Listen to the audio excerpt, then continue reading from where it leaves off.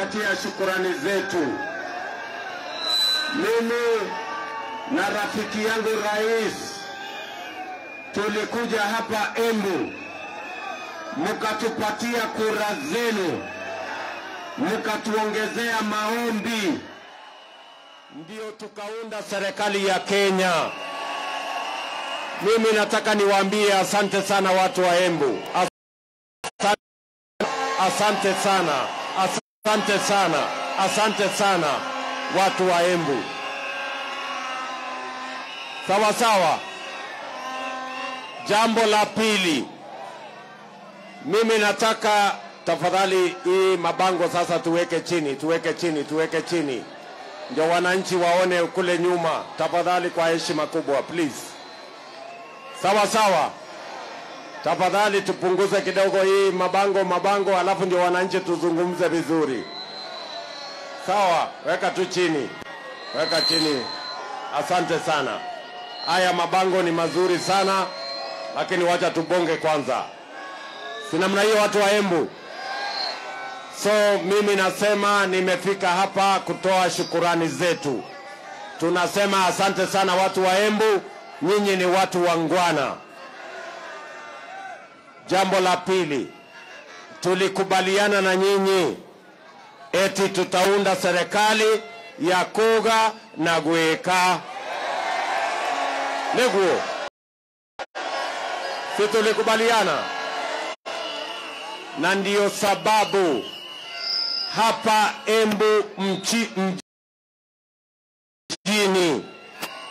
kazi yetu ya kwanza pale 2014, 15, 16 tuliweka mradi mkubwa wa shilingi bilioni 2.5 ya maji ya Embu Town na sewage system ya Embu Town, na hiyo mpango tumekamilisha, kwa sababu nia yetu ni mji wa Embu polepole mpaka itakuwa city, na ni lazima tuweke services ambazo zitafanya mji wa Embu iwe city.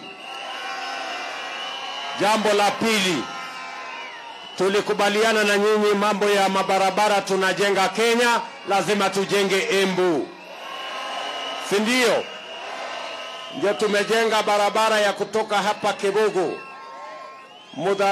kwenda Kadhangariri, kuteremuka Kianjokoma, kuteremuka mpaka Runyenjes, kwenda all the way mpaka Siakago. Sio barabara tumetengeneza. Sasa tunaendelea kutengeneza kutoka Siakago kwenda Keretiri, na hiyo pia mimi I want to give you my word ya kwamba hiyo kazi tutamaliza. Ni kweli? Mnakumbuka nilikuja hapa Mutadhari hapa kuanzisha barabara ya Mutadhari kwenda mpaka Siakago mpaka Ugweru. Hiyo barabara tulimaliza. Ni kweli ama si kweli? Lakini mimi najua bado tuko na deni yenu ya barabara. Si ni kweli? Tunataka kuwatengenezea barabara ya kutoka hapa Mutadhari kwenda mpaka Kivwe. Si ni kweli?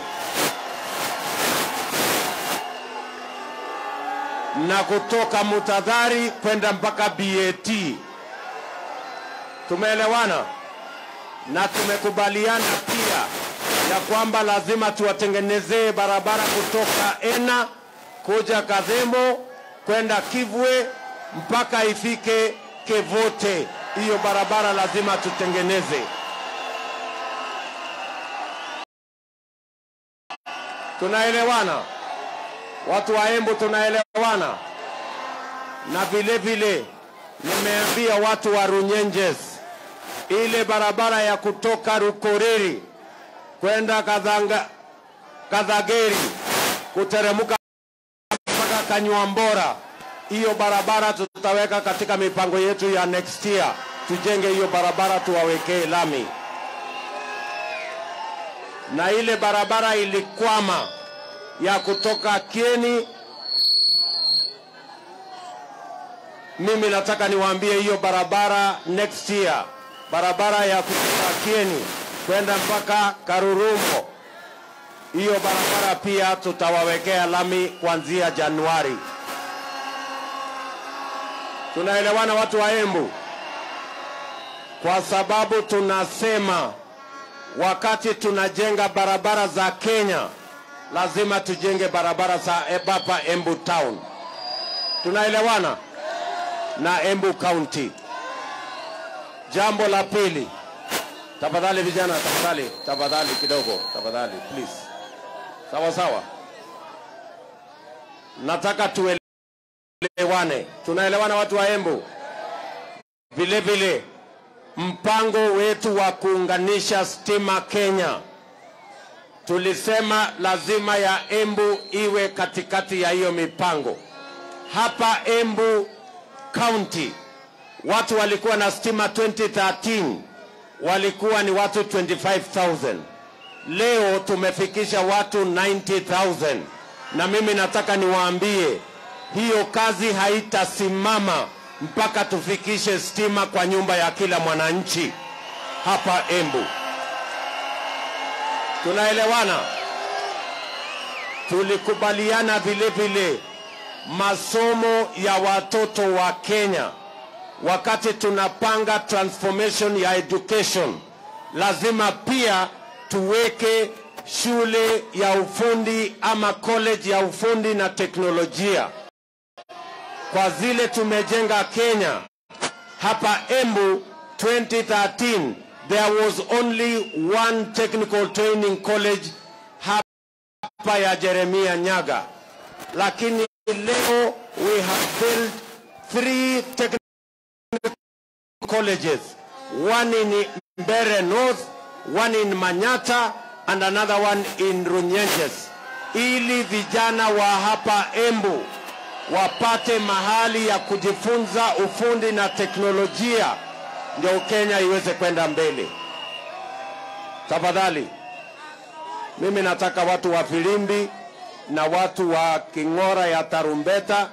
Tarumbeta tuliambiwa tarumbeta italia tukienda mbinguni. Leo hatuendi mbinguni. Wacha tarumbeta ingoje. Ama namna gani? Tafadhali watu wa filimbi na tarumbeta ngojeni. Tumekubaliana? Mimi nimefika hapa Embu leo, tafadhali kwa unyenyekevu mkubwa. Na mimi nashukuru nyinyi kwa heshima yenu mmetupatia. Mimi nimefika hapa leo kwa sababu Waswahili wanasema safari ya kesho leo. Si mnajua tuko na mpango ya mwaka ujao? Si tuko na uchaguzi mwaka ujao? Si tuko na nafasi ya kupanga serikali nyingine mwaka ujao? Mimi nimefika hapa Embu. Nyinyi watu wa Embu mmejipanga? Mmejipanga? Muko tayari? Ndio nimefika hapa nijipange na nyinyi. Sawa sawa. Mimi nataka niwapatie hakikisho. Leo nikisimama hapa Embu, mnajua tulipanga mambo ya reli tukajenga. Tukapanga mambo ya mabarabara tumejenga kilomita 10,000. Tukapanga mambo ya technical training college tumejenga 170 Kenya. Tukapanga mambo ya kuunganisha stima tumefikisha watu 8.5 milioni. Lakini awamu yetu ya pili tulikuwa tumekubaliana na nyinyi mpango wa Big 4. Si mnakumbuka mpango ya Big 4? Tulikuwa tumepanga ajira ya vijana ndani ya Big 4. Tulikuwa tumepanga mambo ya kilimo ndani ya Big 4. Tulikuwa tumepanga mambo ya universal health coverage ndani ya Big 4. Lakini bahati mbaya tulitembelewa na ule jamaa wa kisirani, ule wa kitendawili, akakuja akasambaratisha serikali yetu, akasambaratisha chama yetu, akasambaratisha mpango wa Big 4, akatubadilisha priorities ya serikali yetu, akasema ni kubadilisha katiba, ati tuongeze ya viongozi, ati tuongeze mamlaka ya rais, ati tuongeze sijui nini ya viongozi, akatuletea mambo ya rege. Lakini kwa sababu kuna Mungu mbinguni, hiyo rege yake ilikwama. Sirege ilikwama. Sirege ilikwama. Huyo jamaa alikuwa na kiburi mingi sana. Alikuwa anatuambia nobody can stop reggae. Akasahau kwamba kuna Mungu mbinguni anaweza kusimamisha hiyo marege yake. Tunaelewana watu wa Embu? Ndio ajue ya kwamba Kenya hii ni nchi ya Mungu, si nchi ya reggae. Ama namna gani watu wa hapa Embu? Tunakubaliana? Lakini hata ingawaje ametupotezea muda mkubwa sana, almost 4 years wasted, kwa mambo ya kufuata ukora ya BBI na mambo ya bunge ambaye mwisho iliishia null and void. Mimi nataka niwaambie hivi, Waswahili wanasema ahadi ni nini? Na dawa ya deni sinikulipa. Tuliwapatia ahadi ya hawa ajira ya hawa vijana, ya kilimo, ya universal health coverage. Mimi nataka niwaambie watu wa Embu, mimi nasimama hapa mbele yenu kuwaambia ahadi tuliwapa na Uhuru Kenyatta. Mimi nasimama hapa kuwaambia tutaitimiza. Tuko pamoja?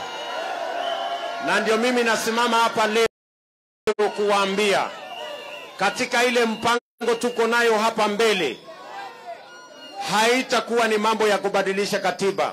Mimi nawaambia hivi, priority yetu namba moja, our priority number 1 next year itakuwa vile tulikuwa tumepanga ndani ya Big Four.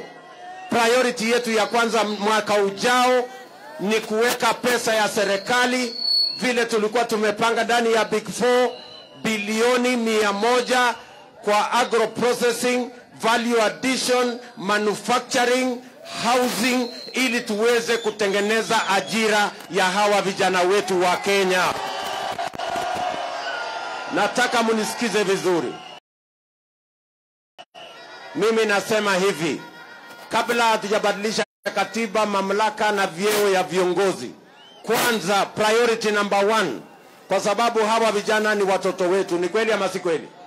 Si hawa vijana ni watoto wetu? Si hawa vijana ni watoto wetu? Si tumewasomesha, wako na diploma, degree na certificate.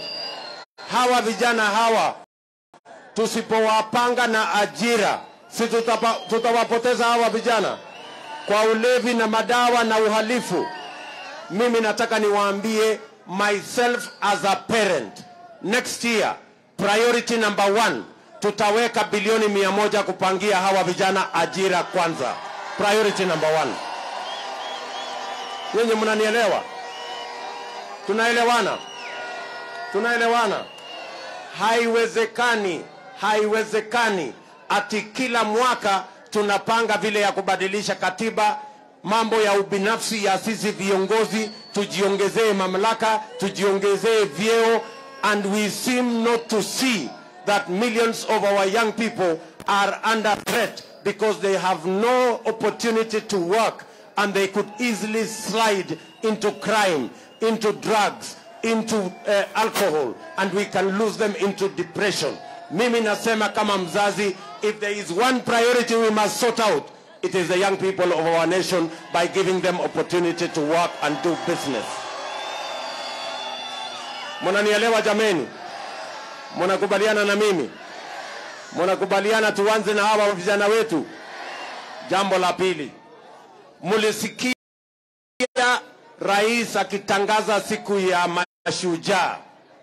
14 million Kenyans today are blacklisted in CRB. 14 million Kenyans because of predatory lenders. Nyinyi mnanielewa? Nikisema hapa watu walio kuwa blacklisted kwa CRB waweke mikono juu. Sasa unaona hii dunia yote hii, sijui kama tunaelewana. Mimi ninasema hivi, it is not possible for us as a nation to move forward. Haiwezekani tuende mbele kama Wakenya milioni 14 hawawezi kufanya biashara kwa sababu wamekuwa blacklisted kwa CRB kwa sababu ya madeni walikopa from predatory lenders. Mimi ninasema hapa hivi, ukiona hawa watu wote wako kwa CRB, wengi ni wafanyabiashara wadogo wadogo, hawa mahasla, watu ambao hawana security, hawana title deed, hawana logbook ya chochote. Wakikopa pesa wanakopa kwa Shylock, wakikopa pesa wanakopa Fuliza, wakikopa pesa wanakopa kwa predatory lender. Ndio wengi wao wamezamishwa ndani ya CRB. Mimi ninasema hivi, mwaka ujao, kwa sababu 80% ya biashara yote Kenya inafanywa micro, small and medium enterprise. Mwaka ujao hawa wafanyabiashara wadogo wadogo wanaitwa micro, small and medium enterprise. Tunaweka hazina bilioni 50 kila mwaka ya kusaidia micro, small and medium enterprise, wakiwemo hawa wafanyabiashara wadogo wadogo wapate pesa ya kuunda biashara yao, wasiingie kwa CRB. Tunaelewana watu wa Embu? Tukiweka pesa kwa biashara ya mtu mdogo kuna makosa? Kuna makosa?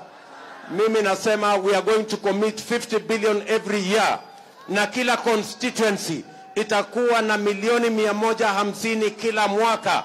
Vile tunapanga mambo ya CDF ya kujenga shule na kulipa mambo ya basari, mwaka ujao tunaweka 150 million every constituency, pesa ya kusaidia hawa wafanyabiashara wadogo wadogo ili tuweze tuinue biashara ya kila mtu. Tunaelewana watu wa Embu? Jambo la tatu na la mwisho, mimi nasema nimekuwa waziri wa kilimo and I know what investments in agriculture can do. Mimi ninasema tutaongeza pesa ya serikali kwa kilimo, tuzalishe chakula ya kutosha, tuhakikishe ya kwamba kila mkulima anapata haki yake, mbegu, mbolea, soko, ili tuhakikishe ya kwamba kama ni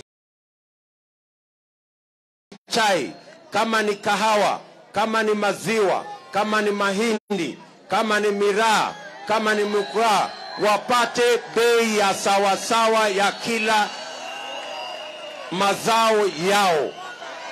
Tunaelewana? Na tupange wakulima wetu wazalishe chakula ya kutosha so that we can reduce the cost of living in our nation. Wananchi wengi wanalalamika ya kwamba gharama ya kuishi imepanda kwa sababu gharama ya chakula imepanda. Hakuna vile tunaweza kupunguza gharama ya maisha kama hatutapunguza gharama ya chakula. Hakuna vile tutapunguza gharama ya chakula kama hatutamsaidia mkulima azalishe zaidi. And that is the direction we are going to go. Tunaelewana? Tuko pamoja? Sasa watu wa Embu, mimi ninasimama hapa mbele yenu. Niko na maswali 3 peke yake nataka niwaulize. Only 3 questions. 3 peke yake. Niulize hiyo 3. Mtanisaidia kujibu? Mimi nauliza nyinyi, mnataka kwanza tubadilishe katiba vile kitendawili anasema, ama kwanza tubadilishe uchumi? Ni katiba ama uchumi? Mnataka tubadilishe katiba ama uchumi? Mnataka tubadilishe uchumi? Ndio tupange ajira ya hawa vijana kwanza? Ndio tupange biashara ya hawa watu wadogo kwanza? Tuwaokoe kutoka CRB? Na tupange mkulima atuzalishie chakula ya kutosha ili kila mtu aweze kuweka chakula kwa meza na watoto wake? Mnasema tubadilishe uchumi ama katiba? Watu wa kubadilisha uchumi nione, watu wa kubadilisha uchumi nione. Very good. Na hiyo uchumi, tukibadilisha uchumi, swali ya pili, mnataka tuanzie juu ama tupange na hapa chini? Tuanze na hapa chini, hapa bottom. Kuna watu jobless, tuwapangie ajira kwanza. Na hawa watu wa chini kina mama mboga, tuwapangie pesa ya biashara kwanza. Na hawa mahasla wa boda boda na wale wengine micro, small and medium enterprise hapa bottom. Alafu kila mtu apande up. Mnasema bottom alafu up. Mnasema bottom alafu up.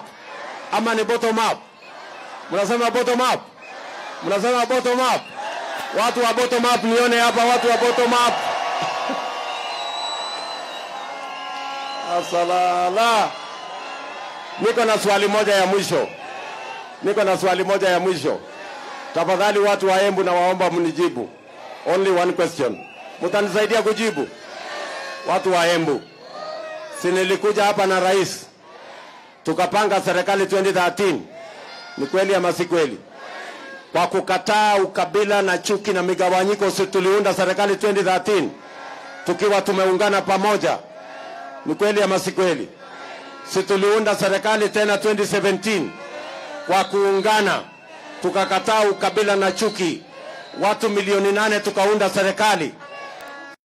Niwaulize, kuna watu wanatuambia ati kati yetu sisi watu milioni 8 tuliunda serikali 2013, tuliunda serikali 2017, ati sisi watu wote hawa milioni 8 hakuna mtu mwenye anaweza kutuongoza.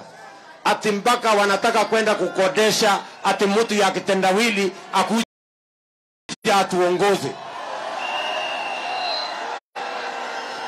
Surely watu wa Embu. Sio ni madharau makubwa sana? Sio ni madharau makubwa sana? Actually ni matusi. Hawa watu wanatutukana bwana. Ati yani mnaniambia watu wa Embu, sisi tuliopanga serikali 2013, tukapanga serikali 2017, tumejenga reli, tumejenga mabarabara, tumeunganisha stima, tumejenga matitiai. Ati sisi watu wote hawa hatuna akili mpaka wanaenda kutuletea ati mtu akitendawili ati atuongoze. Aongoze nani? Mtu ya kupanga mambo ya kungoa reli, mtu ya kutupa mawe, mtu ya kupanga vile ya kuvunja chama, aongoze sisi? Bana. Hiyo ni madharau makubwa sana. Hiyo watu wakwende kabisa. No way, we cannot accept that. Ama mnasemaje watu wa Embu? Mnakubali hiyo story? Ati watu wanaenda kutuletea mtu ya kitendawili. Mimi nauliza nyinyi, si mtu ya kitendawili alikuwa hapo Nyenjes? Si alilete vita huko? Si mimi nilikuwa Kisumu juzi? Si amepanga nipigwe mawe? Sasa nyinyi mtu kama huyo, mtu ambaye hana akili ya kitu yoyote, kazi yake ni kupanga vita, huyo ni mtu ambaye atatuongoza?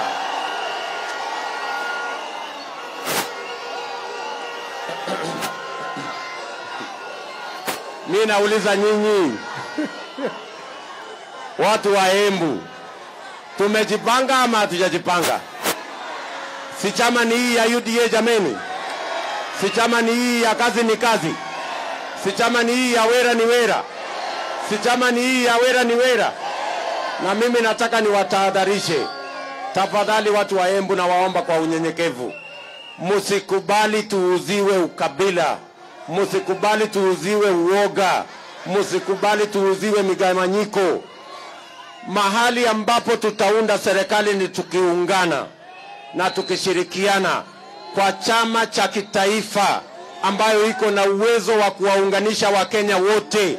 Tusikubali ati kuambiwa chama ya kona na chama ya kaunti na chama ya kabila fulani. Hiyo ni kuturudisha nyuma kwa ukabila na migawanyiko na chuki. Sisi tunataka tuungane sisi wote kama Wakenya. Sisi tumekubaliana chama ni UDA. Tumekubaliana hiyo ya wera ni wera, hiyo ya kazi ni kazi, na si mpango tumekubaliana. Si ni hii ya bottom up? Hii ni ya bottom up. Mpango tuko naye, chama tuko naye. Tuko ready ama hatuko ready? Tuko ready ama hatuko ready? Si tuko tayari? Watu wa Embu mko tayari? Hebu nione wale wanasema tuko tayari, tuko tayari, tuko tayari, tuko tayari. Na kama mtu tunashindana na yeye ni huyu mtu ya kutupa mawe, kama mtu tunashindana na yeye ni wa kungoa reli, sasa mtu tutamunyorosha mapema na asubuhi? Ama si tuliunda serikali 2013, si tuliunda serikali 2017, hii ya 2022 itatushinda kweli? Hii ni ya asubuhi na mapema sana. Ama ni aje Embu?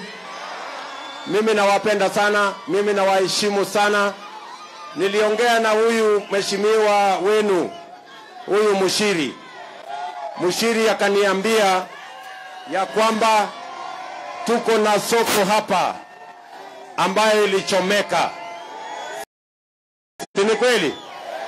Kuna watu walichomekewa na soko hapa. Si ni kweli? Mimi nilimwambia Mushiri nikifika hapa town, hawa watu walichomekewa na soko, nimebeba shilingi milioni 2 yao waweze kusaidika, kwa sababu ni wenzetu, ni wafanyabiashara na tunataka tuwainue jameni. Ama namna gani? Sawa sawa. Na pia mimi najua kuna mahasla wale wengine hapa town. Kuna watu wa bodaboda, kuna watu wa soko ingine hapa. Hii soko iko wapi hiyo soko ingine? Bas, wale watu wa soko hapo, nasikia kuna wamama wengi wa soko hapo na wafanyabiashara wengine. Bas, nitaongeza ingine shilingi milioni 1 ya watu wa soko hapo. Alafu wewe bwana Mushiri utanipangia hawa watu wangu wa bodaboda. Alafu nitapangana na wao kabla sijaondoka. Sawa sawa. Watu wa boda muko? Watu wa boda muko? Muko area? Na mimi niko area. Sawa sawa. Bwana Mushiri, situsikie bwana Mushiri atusalimie. Haya bwana Mushiri.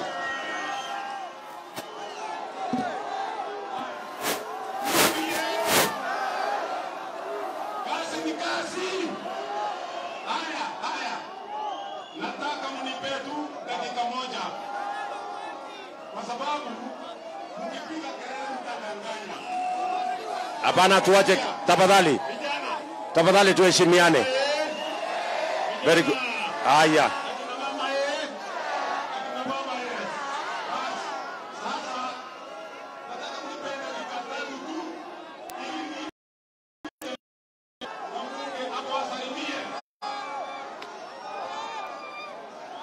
Nimekuja hapa tampeta kuja niwaletee ujumbe.